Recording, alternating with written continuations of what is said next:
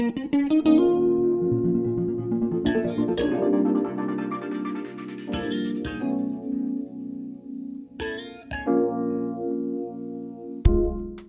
nel 1867 nel Wisconsin e morto nel 1959 a Phoenix, Frank Lloyd Wright è stato ed è rimasto tuttora uno dei più influenti architetti contemporanei.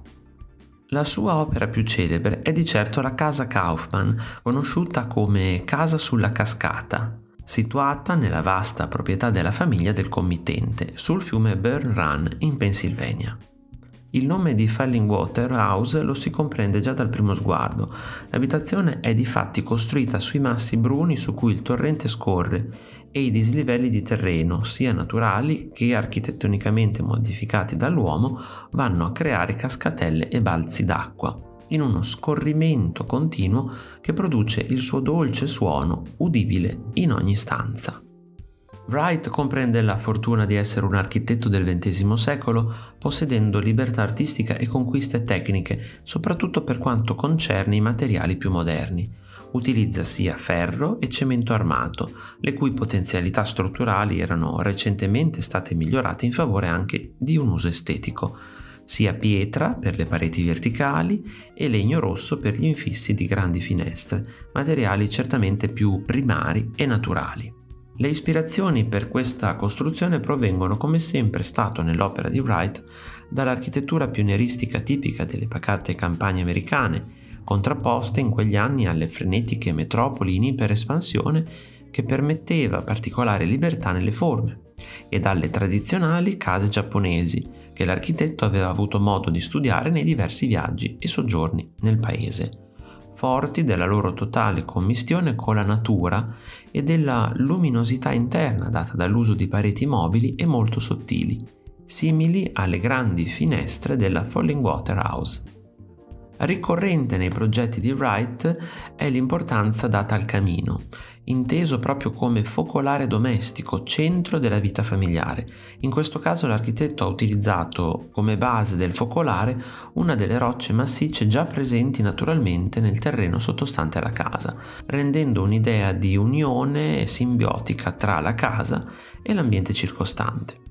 La pietra è poi richiamata dal camino vero e proprio che si erge centrale e più alto rispetto alle altre strutture, svettando con il comignolo. La grandezza del soggiorno, su cui il focolare regna indiscusso, è inversamente proporzionale a quella delle camere da letto al piano superiore, realizzate appositamente di piccole dimensioni affinché venisse incentivata la vita familiare in un unico spazio comunitario, quello del salotto, rispetto alla singola stanza da letto.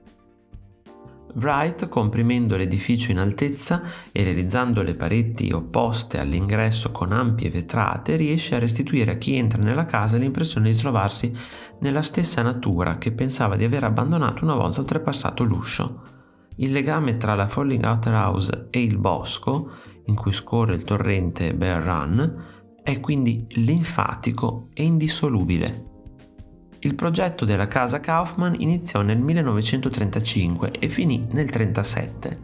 All'epoca Wright aveva 71 anni, ma nonostante l'età dimostrò ancora tutta la vivacità di un uomo che persevera negli ideali del suo lavoro, ancor più che nel lavoro stesso. Era difatti promotore della sua architettura organica, principio wrightiano molto condiviso dalla sua opera fino ai giorni nostri, per cui l'architettura deve sempre riferirsi alla natura circostante e all'elevazione di questo rapporto intrinseco, in contrapposizione al più schematico ed artificiale razionalismo di Le Corbusier. Se ti è piaciuto il video, iscriviti al canale, lascia like e condividilo con i tuoi amici. Ti invito anche a visitare il mio negozio. Un saluto e al prossimo video di Artesplorando.